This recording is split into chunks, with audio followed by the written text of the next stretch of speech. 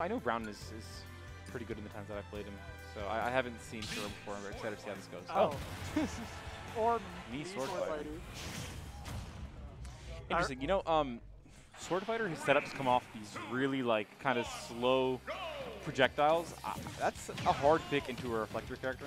I'm curious to see how this goes. I mean, he can still make it work. He was playing this like before tournament started. I don't know if he's exactly what I'm talking about right there. But the animation is just so predictable. Like, especially if you're that far away, it's not going to be exactly that useful. If he's kind of just waiting for you to do it. Mm-hmm. Oh, interesting. Okay, yeah. I don't think that's a traditional sword side B pick. So, most of the side B moves are pretty bad, if I'm being real.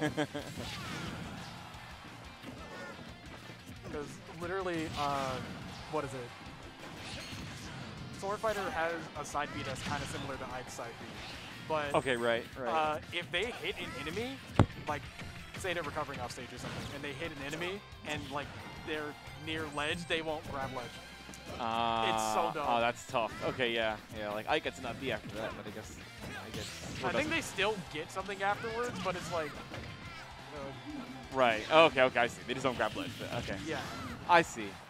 Yeah. And doesn't have the chakram, which is the usual popular one. But anyways, it's time to kill confirm. And now, typically, what sword fighters look for, I mean, it's a little past that percent, is either you know, that tornado into up air or down throw into up air. I think we're gonna have to go with something a little less traditional here, out of that percent range. He also has that up B, so we could go for tornado into that up B as well.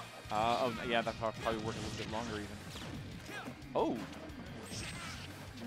It also works as a mash option in case, I guess, I don't know if Falco's Nair is safe on shield.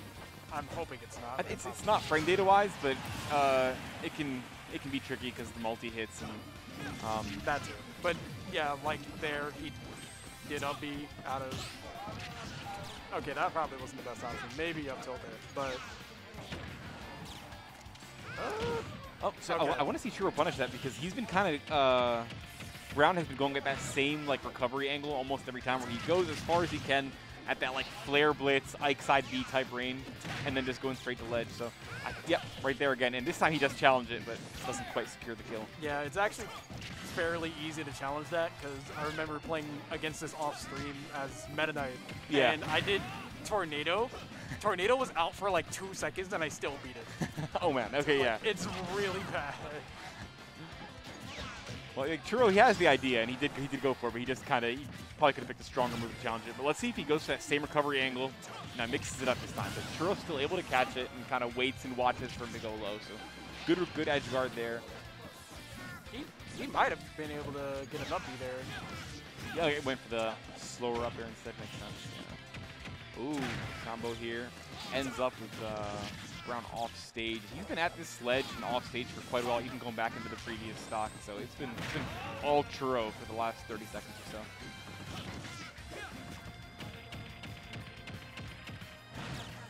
Those were a lot of pummels. That was a lot of pummels. I noticed the same thing. Like he caught him. I think he was looking at his controller like, all right, he's not touching anything.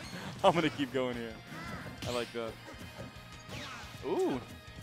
You see, a few. I like that double down tilt, but I don't like the burst option after. I think he could have kept going with the safe pressure and waiting for Churro to pick a panic top and tank top that shield.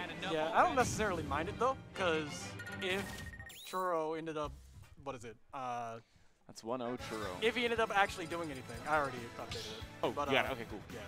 If Churro did end up doing anything, then he would have gotten hit.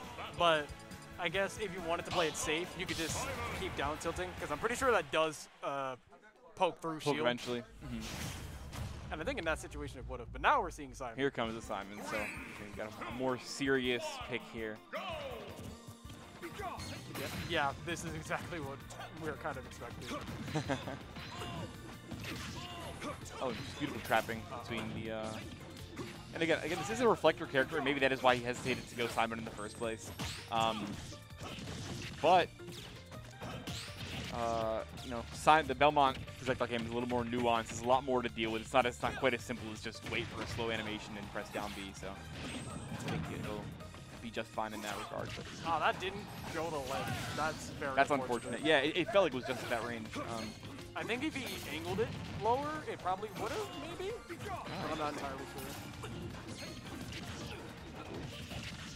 Good reflectors there, and I like the way Br0wn's landing. As a character like Simon, when your disadvantage is so poor, he's really conserving those jumps. That the first gimp was unfortunate, but I think he's doing a good job of maintaining his resources.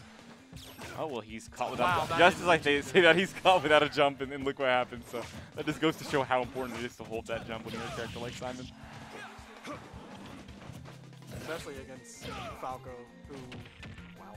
Totally. One thing in this game that's so good is just like multi-hits for edge guarding, especially with all like the different drag down possibilities. When you have a character with a predictable recovery, you can just kind of throw your multi-hit like somewhere in that recovery path, and it'll probably clip. So it's very dangerous. And unfortunately, Br0wn hasn't exactly been able to get any form of like setups off. And as a matter of fact, killing right now is going to be really hard too, because at this percent, I don't think there's that many stuff where you can kind of set up into a kill, aside from like down B.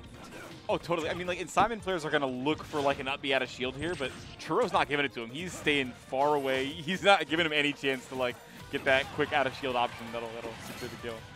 I like the way Churro's playing this. He's not letting up just because he has a large lead. Sticking with the game plan. Yeah, and it's not impossible for Br0wn, but it is still really difficult because of Falco.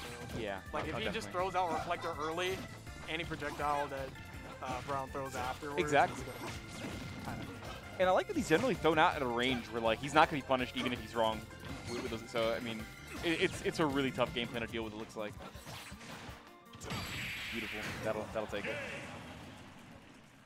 Yeah, it honestly seemed like Sword Fighter is actually a better answer there because of like you having less projectiles to work with. Maybe, you know, the game kind of spiraled out of control early. Like after that first like edge guard when that tether barely missed, that was unfortunate, and then he just couldn't take the stock after that. Yeah. I think that game could have gone differently, but just those two things were too much to overcome, and it just looked so dominant.